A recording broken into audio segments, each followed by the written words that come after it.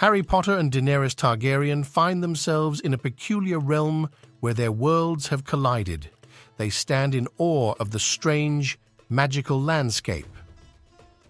Merlin's beard. Where are we, Daenerys? I have no idea, Harry. One moment I was with my dragons, and the next, here we are. It's like Hogwarts and Westeros collided. Look at that, a castle that's part Hogwarts and part Winterfell. And I see a dragon circling above a Quidditch pitch. This is bizarre. Harry and Daenerys approach a magical creature that's a mix between a hippogriff and a direwolf. I've never seen anything like this before. It's like Buckbeak and Ghost combined. Hello there, beautiful. Are you friendly? Magical creature, purrs, friendly, friendly. Seems friendly enough. They stumble upon a feasting table with a blend of wizarding and Westerosi dishes. Dragon steak with a side of butterbeer? Now this is a fusion cuisine I didn't see coming. I'll drink to that, Harry. Fire and ice in one meal. Ha ha ha ha. More like fire-breathing dragons and ice-cold butterbeer. A magical portal appears nearby, swirling with colors from both worlds. What do you think, Harry? Should we step through? Well, we've already had dragons, magical creatures, and a feast. Might as well add interdimensional travel to the list.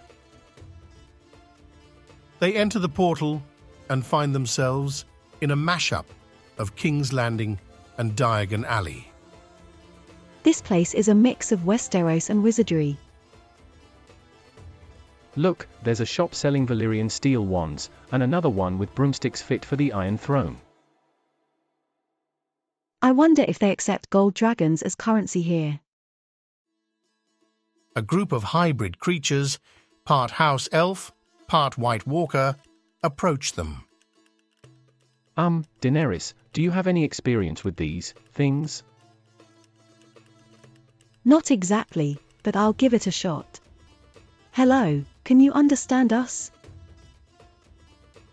Hybrid creatures chatter in a mix of Elvish and White Walker language. I think they want us to follow them. They follow the hybrid creatures to a room filled with ancient scrolls and magical artifacts. This must be where they keep the secrets of this world. It's like the restricted section of Hogwarts Library mixed with the Citadel in Old Town. We've got the best of both worlds here, Harry.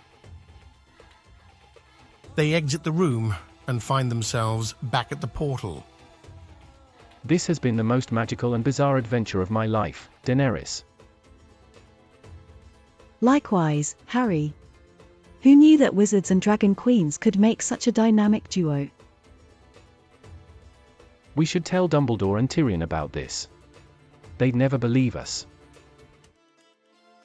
They might need a few goblets of wine and bottles of butterbeer to wrap their heads around it.